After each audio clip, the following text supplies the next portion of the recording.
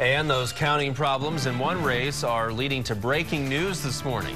Political newcomer Jim Bridenstine has upset longtime incumbent John Sullivan in the District 1 Republican congressional race. The final results came in overnight, and 2 News reporter Dan Perlman is live to break it down for us. Dan?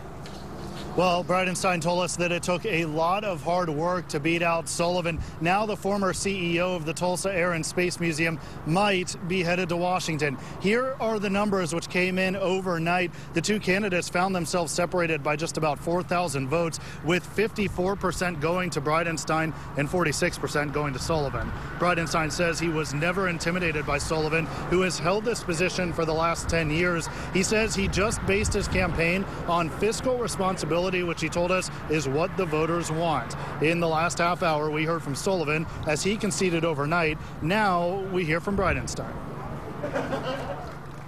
Everybody told me from the very beginning that we were going to be way outspent, that we didn't have the experience, but the reality is this. The American people are tired of the way Congress has been doing business. They are tired of both parties, Republicans and Democrats, spending recklessly and putting our country in this bad position. Bridenstine now goes up against Democrat John Olson and Independent Craig Allen in the November 6th general election. Live near downtown Tulsa, Dan Perlman, 2 News, works for you.